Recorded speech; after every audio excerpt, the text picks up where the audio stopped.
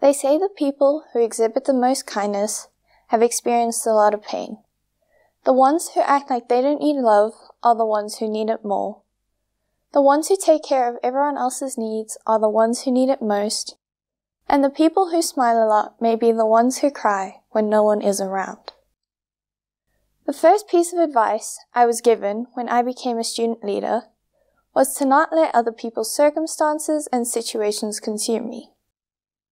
Before I was given this advice, I found myself on multiple occasions becoming numb to my emotions and ignoring what my body was telling me because all I had was a voice in the back of my mind saying, "Oh, she might relapse if I don't check up on her every 10 minutes," or "He's going through a lot right now, so don't show any form of emotion or he might feel offended."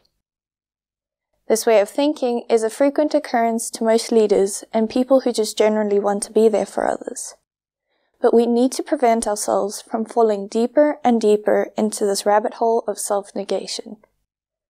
Self-negation is the denial of evidence and existence of oneself. Helping others to the point where you've lost all motivation, all sense of self, and you have become numb to your surroundings is extremely dangerous. You can become so consumed by what everyone else is going through that you lose concern for yourself. This will affect your mental, emotional, and physical health to such an extent that you may need professional intervention or medication. This, of course, is absolutely nothing to be ashamed of, but we want to prevent this from happening as much as possible. Thomas Anthony Harris, a psychiatrist and author, wrote a book entitled "I'm Okay, You're Okay," and it discusses the 4 life positions. I'm not okay, you're not okay. I'm not okay, you're okay. I'm okay, you're not okay. And I'm okay, you're okay. In the context of helping others, I'm not okay, you're not okay refers to a situation where Sam, for example, is going through a tough time. So I internalize Sam's problems, and because of this, I suffer as well. I'm not okay, you're okay is when I have helped Sam through a tough spot, and now Sam is okay, but I have taken Sam's pain and suffering and placed it upon myself. I'm okay, you're not okay is when I acknowledge that Sam is not okay, but I'm okay, and I will stay okay while helping Sam reach the point where Sam feels okay. And lastly, I'm okay, you're okay.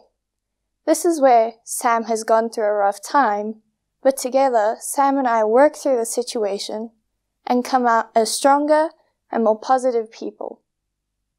In order to reach this ideal position of I'm okay, you're okay, we need to make a conscious effort to take care of ourselves. Self-care is taking the time to attend to our basic physical, mental, and emotional needs. In other words, recharge our batteries.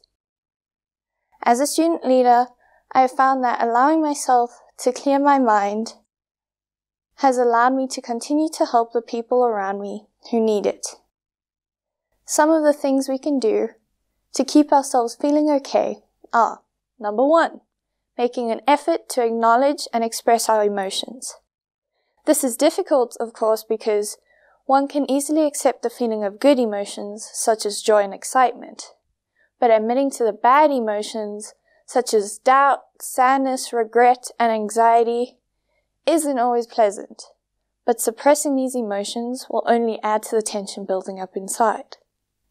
Number 2, taking the time out of your day to just breathe. In through the nose, hold for a couple of seconds, and out through the mouth.